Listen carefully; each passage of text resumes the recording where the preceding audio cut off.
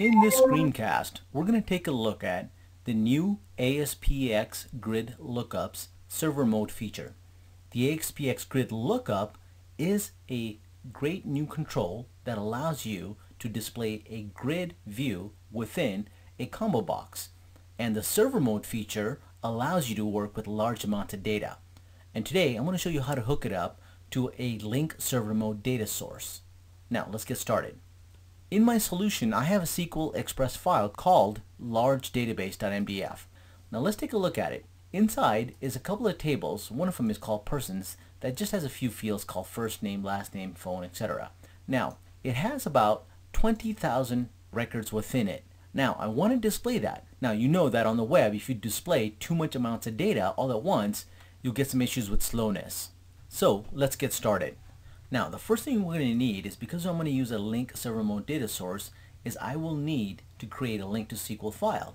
Now to do that, I'll bring up the new item dialog, go to data, and I'll select LINQ to SQL class, and I'll call this large database sample.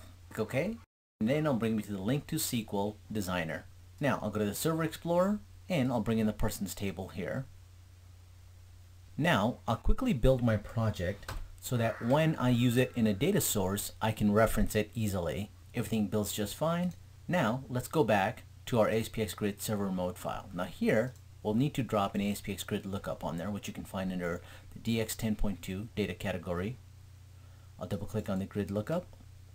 Now from the smart tag, I'll select choose data source and I'll select new data source. This will bring up the data source configuration wizard. Now from here I can choose any of the standard data sources like Access, SQL. What I want to do though is use the LINQ server mode data source. Now this data source is the one that comes with our DevExpress installation. Now I have two because I have two versions of 10.1 installed. I have 10.1 and 10.2, so I'll use the newer one from 10.2. Click OK. Now I can set up the LINQ server mode data source. So I'll go to its properties and I'll select the context name from the drop down. Now since I've already built them, it's able to easily find that data context, and I'll select the table name as persons. Now let's go set up our ASPxGridLookup.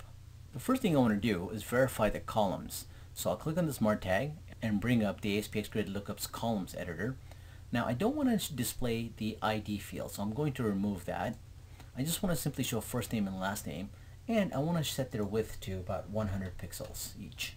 So I'll set the first name and last names with properties. Click OK.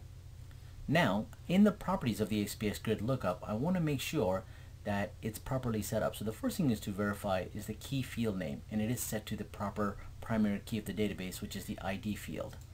Now the text format string allows me to see how the ASPxGridLookup will display the items once I've chosen them from the grid within the combo box. So here it's showing me that I can choose all three of the columns, but I only want to show the first two, so I'm going to remove the last column. Now I also want to set up a couple of its behaviors. So I'll scroll up and I want to enable the incremental filtering mode, which allows me to filter as I type in here. So I'm going to set this to contains, which will find any item that contains the text that was entered in here. Now I want to set up a couple of the properties of the actual grid within the combo box. So we can scroll down to the settings and find the grid view properties, and I'm going to enable hot tracking for the rows. So I'll go to settings behavior and enable hot track to true, and I'm going to disable dragging and dropping of the columns. Now let's take a look at this in action. Now here we have our grid lookup with the three columns that we want to display, and it's going against a large database of 20,000 records, and we can easily move around within it. And I can also do sorting as well as incremental filtering. Thanks for watching.